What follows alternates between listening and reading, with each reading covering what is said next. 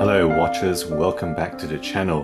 What I have for today's video review is a Steinhart. So this is again thanks to Graham, a local watch enthusiast and collector who has made some of his watches available for review. So you know, that is always much appreciated. Anybody who has lent me watches, again, I will really do my best to feature this on the channel. Now Steinhart obviously is a German-based company who has watches made out of Switzerland, and a lot of their models, if not all of their models, use ETA movements, and really they're becoming a little bit of a thing because ETA or ETA are going to start cutting down their supply to other watchmakers. So maybe this will become different in the future, so watch this space with regards to this company. So this, you know, this is I think a fairly standard box for the company, and it is a nice false leather, even if it's real leather, whatever it is, it's a nice you know, presentation box. And you know, it's a little bit of hook here to open, and yep, what we have here is the Steinhart Ocean Vintage Military. So let's get this out of the box for the review.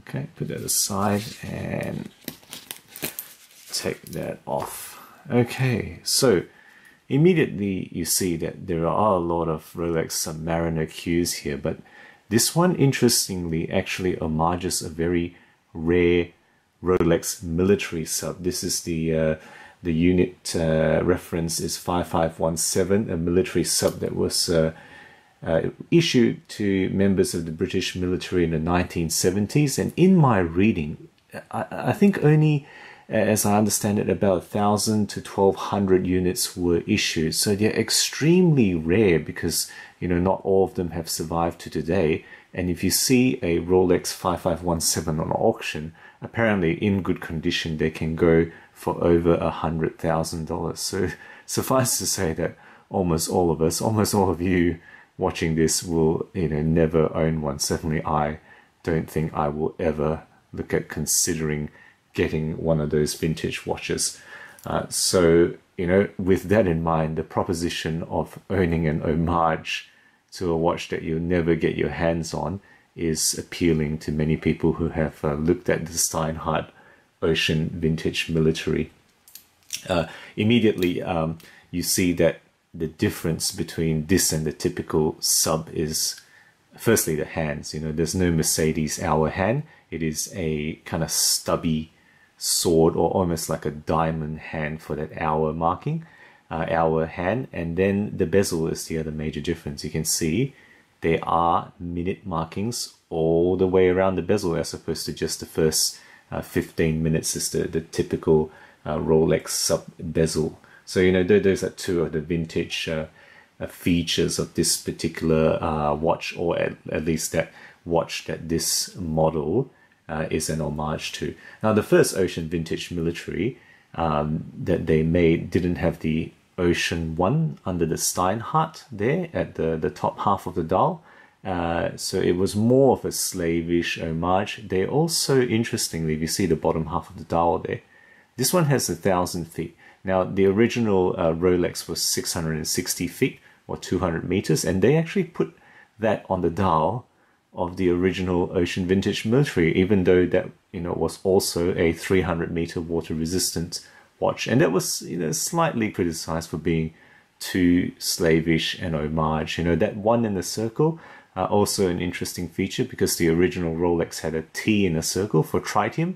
This one is a 1 in the circle, kind of alluding to the Ocean 1 line that this belongs to. You know, so really some nice touches in terms of the reference to the original Rolex that this does. So what we have in this watch is the ETA 2824-2. So, you know, such a fantastic value proposition for this this watch. You know, the ETA 2824 used so widely in even upper end Swiss watches above 2,000, maybe even higher than that. You know, for this value of 380 euros, or around US 440, that's just, you know, I think a lot of people have written that this is nearly unbeatable value for a Swiss-made watch with the features that it has. Now this movement, of course, 28,800 beats per minute, same as the one in the Oris Aquastate that I've reviewed a long time ago. 25 joules, rated at a 40-hour power reserve. It does have hacking, and it does have a manual winding feature, but you've already noticed they've actually modified it to not have the date. So interestingly, there are 3 positions of this. You know, in the first position it winds. There is a second position which normally would adjust the date, that does nothing. And then in the third position it hacks the watch and allows you to adjust the time. So, you know, just to demonstrate as an example, removing a date complication is relatively easy task, I think, for watchmakers. This case is in 42 millimeters. It is in 316L stainless steel, 13 millimeters thick, and appropriately, I think, 22 millimeter lug width. It does have a proportionately long lug-to-lug length of 50 millimeters, so it wears relatively larger as a 42 millimeter dial on the wrist. The surface on the top, as you can see, is nicely brushed, and it transitions to polished surfaces on the sides. Right, and then you have that screw-in case back with a very interesting picture there. You know, that's like kind of like a, is that a Trojan? Is that a mythical warrior? You know, riding a giant seahorse. You know, who knows? You know, but it is an interesting touch. It is, you know, plain and it's flat, but it is an embossment of interest.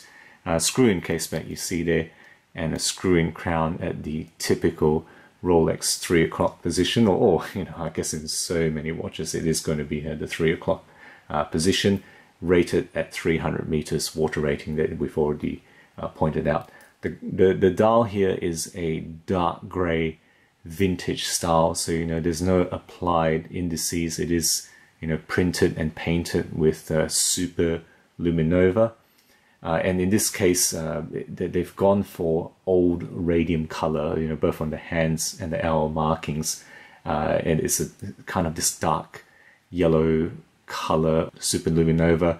And I think that's supposed to give a false patina to the appearance. You know, some people don't like the idea of false patina. I think this plays off quite nicely to the design of this watch and how it offsets on that dark gray dial. Personally, that's what I think of this. The sapphire on top, and yes, it is sapphire, is pleasingly a dome design. You can get some nice distortion there because of the dome, and it's got an anti-reflective coating on the inside. And then you will note, quite interestingly, it's got quite a heavy bevel on the side that you can see sticks up above the bezel there. So that's a nice little noted feature of this particular glass that they've chosen to put on top here.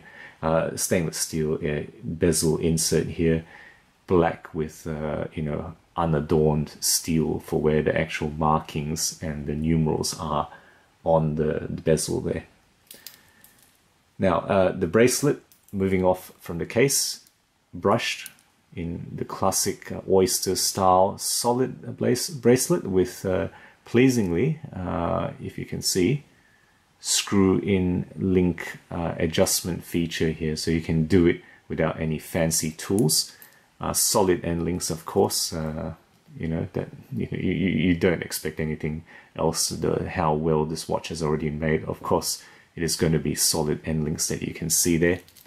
It is brushed on the top, and then it transitions to polished on the sides to match exactly what the case does.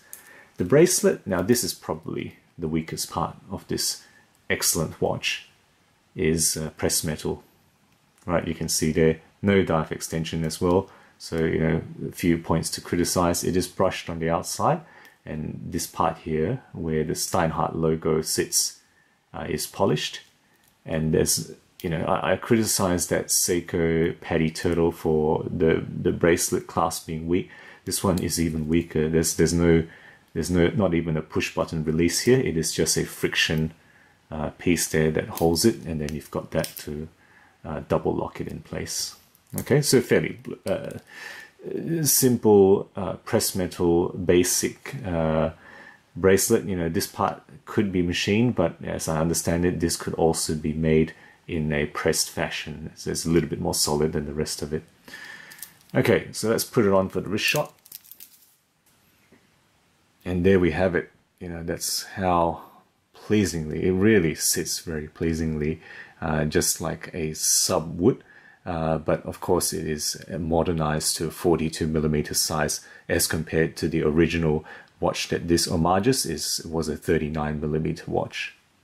Okay, so that's really, you know, I've enjoyed having this on the wrist. It really sits very comfortably, even though it is a very substantial watch. You know, 42mm case size, it weighs 174 grams, you know, significantly heavier than my Seamaster, and just as heavy as the Oris Aquastate, which, you know, has a larger case size at 43 and is slightly thicker and definitely beefier, and weighs nearly as much as 1 gram in it to that Seiko Paddy Turtle, which, you know, is a 45mm watch. You know, it really somehow packs in more weight than it, you know, than you would expect in this watch, the way it looks.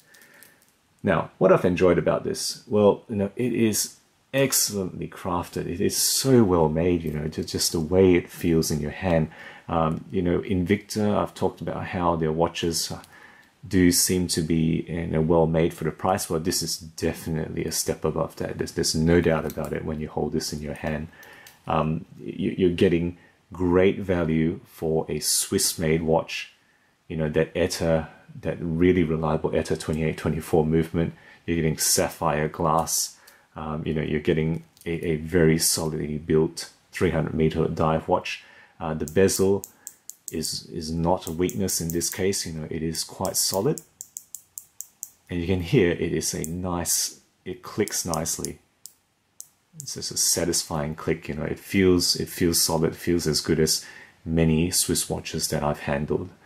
And you know, you're getting a stunning homage of a rare, very I guess highly desired military vintage Rolex Submariner. Really, it homages it so closely, and I think that's why this has been popular, particularly the original model that didn't have the ocean one and had a more black dial. That one seems to already start to appreciate in value if it was sold in good condition.